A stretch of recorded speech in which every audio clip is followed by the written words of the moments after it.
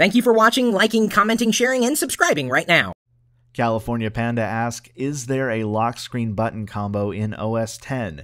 This is Matt Ryan for LockerGnome, and I may have an easy solution for you. While OS X seems to be lacking this feature as a hotkey by default, you are able to set up an even easier solution using a combination of Exposé and a screensaver.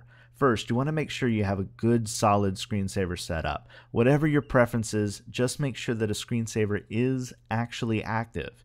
This allows you to set it as a hotspot or hot corner on your desktop so you can activate it by moving your mouse cursor to an assigned area of your screen. You can assign the hotspot within the screensaver settings window.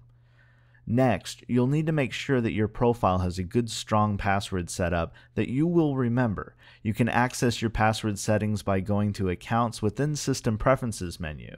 Here, all you need to do is click on Change Password and fill out the form. Couldn't be easier. Once you have the password set and ready, simply head over to the Security menu within System Preferences and let it know that you would like to require a password to be entered whenever the screensaver activates. This option allows you to set a timer to avoid any inconvenience should you accidentally move your cursor into the corner and activate the screensaver. I set mine to 5 seconds, seems to work best for me. Once this is set, move your mouse to the assigned corner and give it a test. Thank you for your question, California Panda, and if you watching have any questions about OS X, please leave them in the comments section below. I'll do my best to get them answered for you.